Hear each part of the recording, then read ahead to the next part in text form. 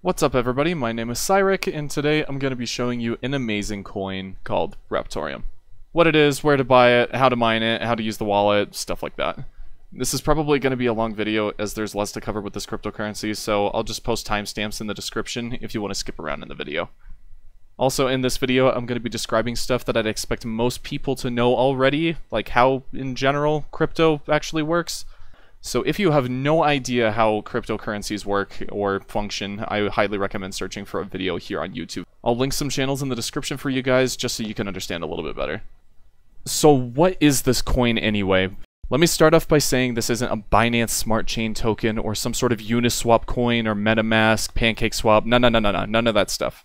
It's just a coin with its own blockchain on a new algorithm. Raptoreum, abbreviated RTM, is a decentralized cryptocurrency that launched earlier this year as a mineable coin with just a computer CPU, utilizing a new algorithm called Ghostwriter, which stouts to be ASIC and FPGA resistant, which basically means you can't use like Bitcoin mining machines, if that makes sense, to get this coin. Currently, graphics cards are unsupported at this time, but they might be later down the line. The coin is also 51% attack resistant. And the way that Raptoreum handles this is with this absolutely beautiful thing called chain locking.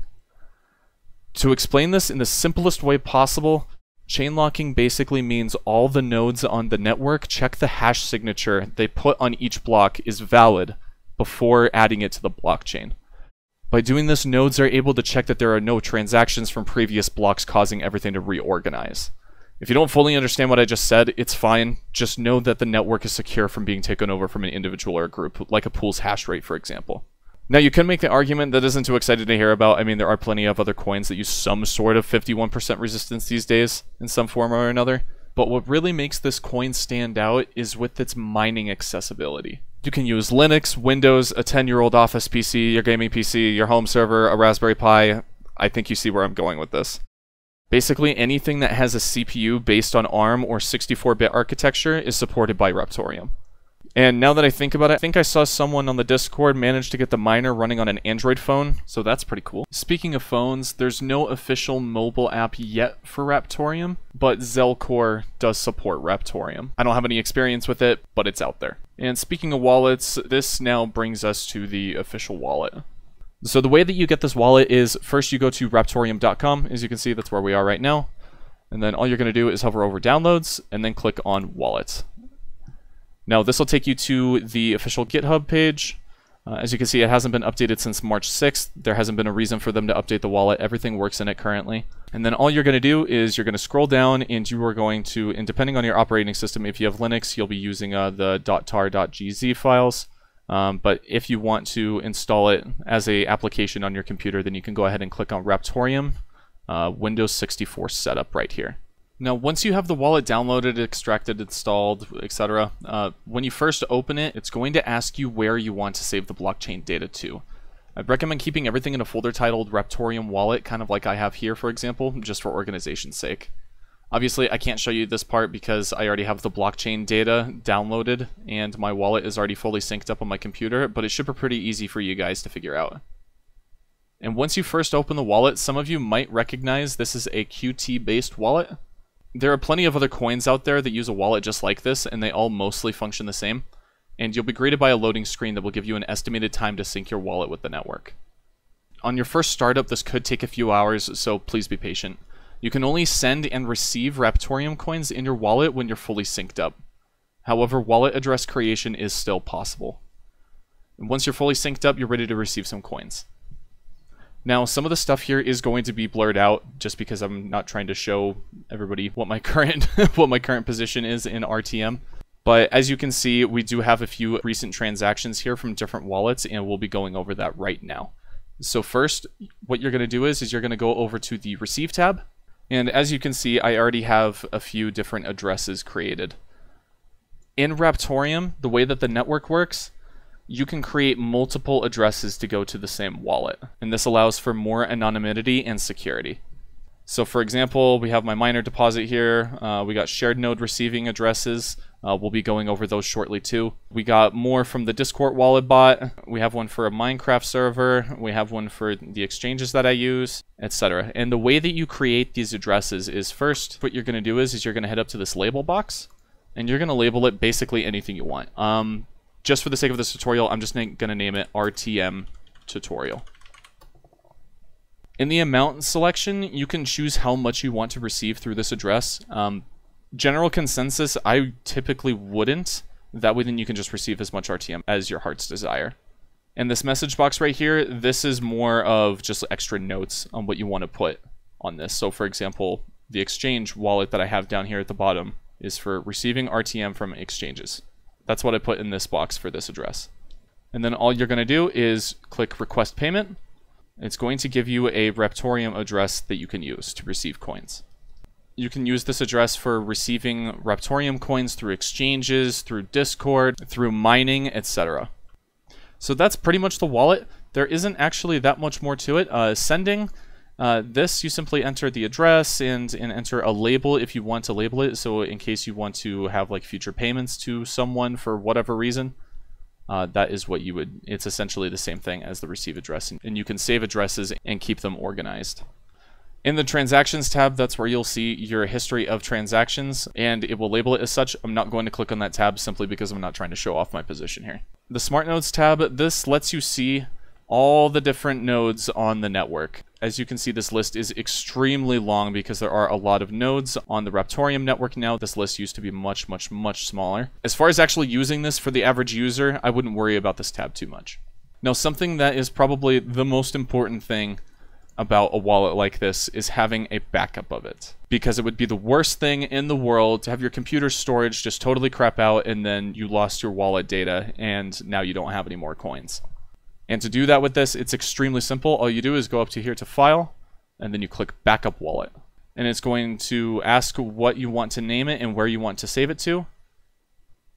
For an example, we'll just go over to Desktop, and we'll just name it Wallet RTM Backup. Why not? And then click Save. And then what is going to happen is this is going to be saved, and this will be your actual wallet right here.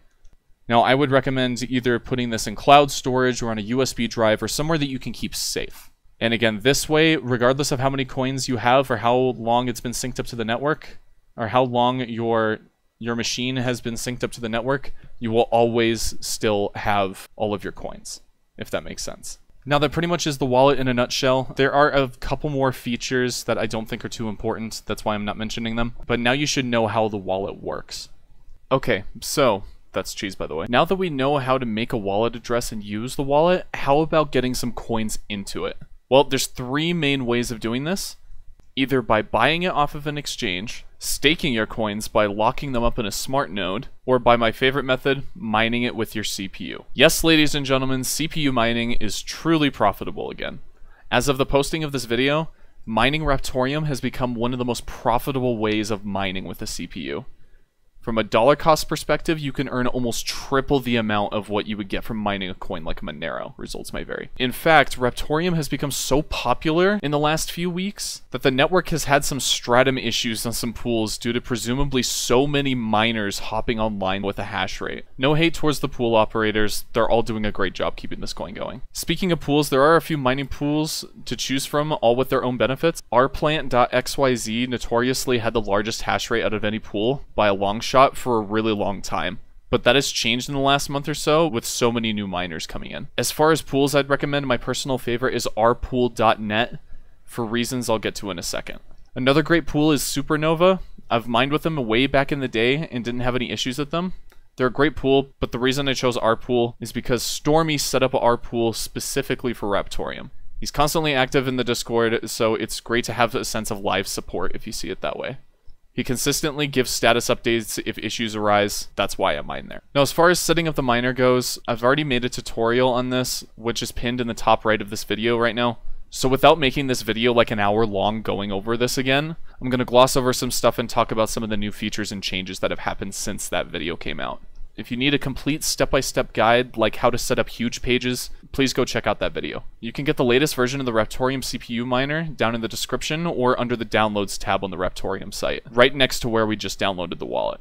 The current officially released version of the miner created by Delgon and Oust miners is version 1.1.9, but 1.2.0 is currently on the way as a beta. There aren't too many differences with them, other than some key features that I'd like to talk about, just so this video doesn't get immediately outdated like last time. The biggest change since my tutorial was released is the use of tuning your CPU for a better hash rate. So if we take a look at the 1.1.9 folder that I have here, that I've already extracted, you'll see a tune presets folder. When you first launch the miner, you'll notice that a tuning process will start. Depending on your CPU, this tuning process can take anywhere between 30 minutes or up to 2 hours. This tuning process is not an overclock, it's more of an optimization function.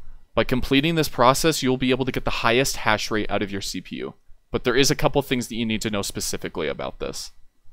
Number 1, close as many programs on your computer as you can, like stuff in the background and current apps that you're using, to free up resources on your computer. And 2, do not move your mouse. By moving your mouse, you can see performance losses up to 10%. This is more of a Windows issue, but it could possibly affect your tune on Linux as well. When you start your tuning process, just leave your computer alone. Go outside, get some food, go to sleep, I don't know. It's pretty easy and simple to tune. Now, the developers have made it clear that leaving GPU miners on in the background doesn't affect the tuning process too much, but your results may vary. Once your tuning process is complete, your CPU will automatically start mining with the wallet address and pool config you entered in the batch file before you started the miner. And speaking of the batch file, let's get right into some of the changes that have been made. So first, depending on your CPU, go ahead and edit the batch file of the program that you will be utilizing. And as you can see, we have all the information that we need here to set up your miner. To understand what all of this is, CPU miner-avx2.exe in this instance is whatever instruction set that you'll be utilizing for your CPU. You usually want to pick the best one, and of course this will vary from computer to computer, so please click the README if you need more details of which program to use. -A, that's simply algorithm. In this case, it's Ghostwriter. We already have that filled in. -O is going to be the pool that you're going to be connecting to. Rpool.net is already filled in there by default. You don't have to change this unless you want to mine to another pool.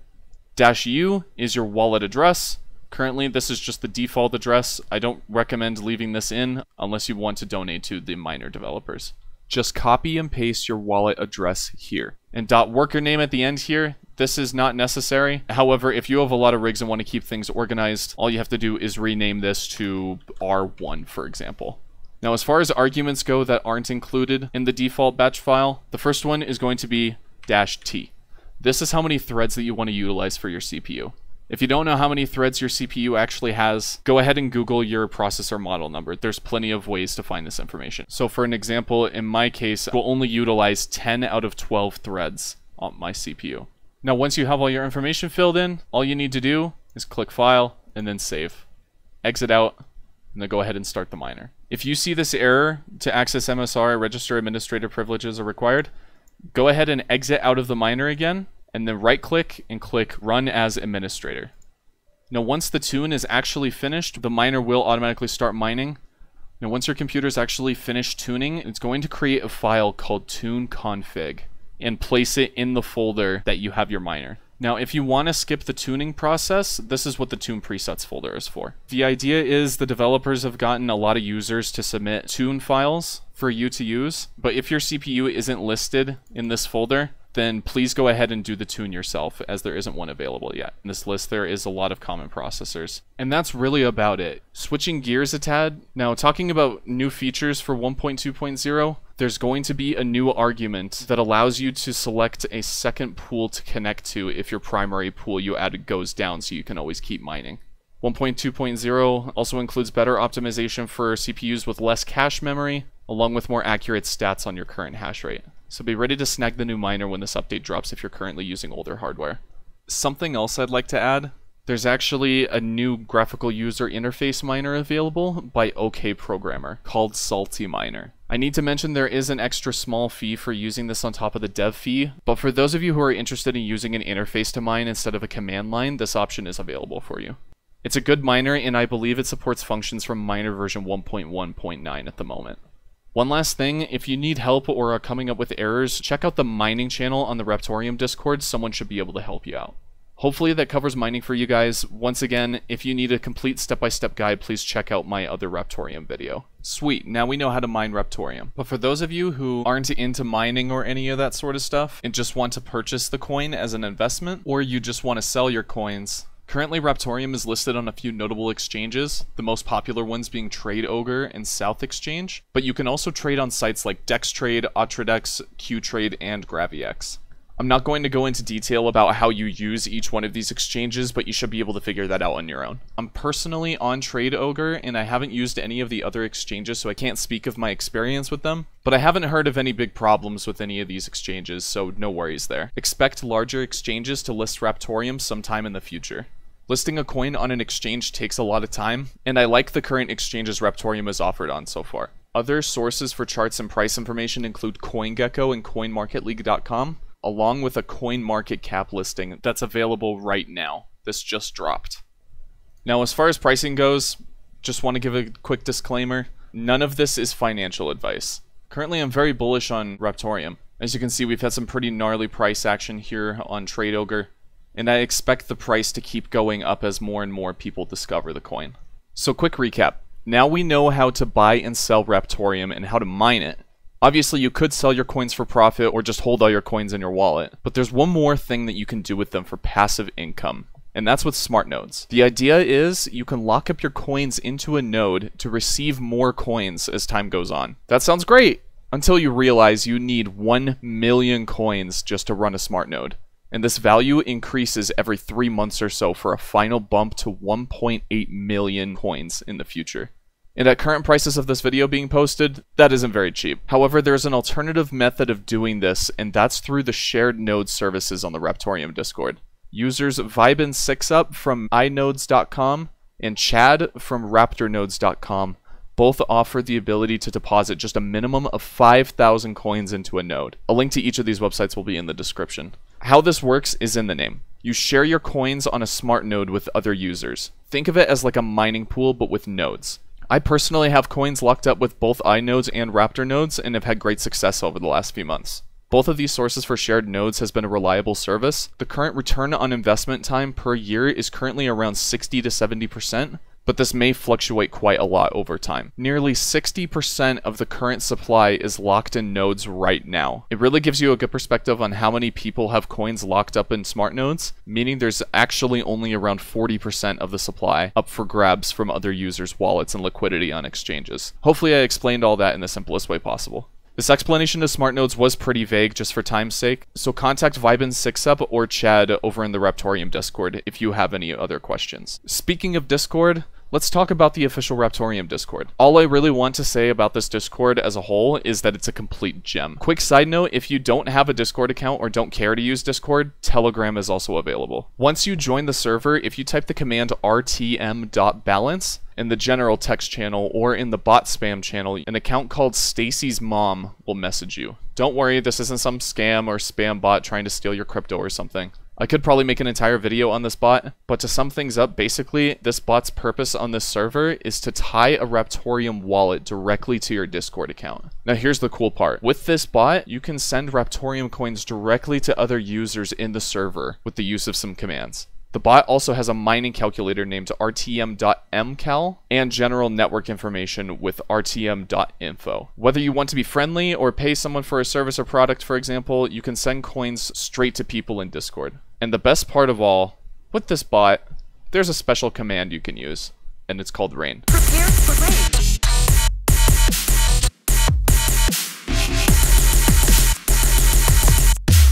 Rain is probably the best part about this server. To put it simply, it's free crypto. I mean, nothing in life is free technically, but you know what I mean. And then how could I forget about trivia? It's super salty. Trivia is run by Binary every Monday and Thursday at 11 p.m. British Standard Time, and it's a chance for you to win some coins by giving the right answer to each question. The rewards range anywhere from 200 coins to 1,000 coins, depending on the question. People get pretty competitive, and I must say it's a lot of fun. Just prepare for the salt.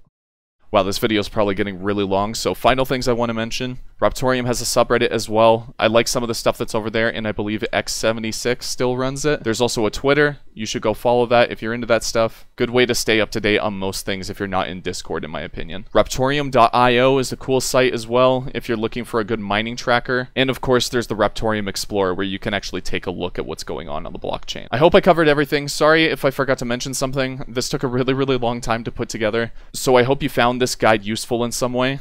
And thank you all for 100 subscribers as well. I'm surprised people want to see what I have next, honestly. Thanks for that. I'll see you guys in the next video, hopefully sooner than the last. Wait. Peace.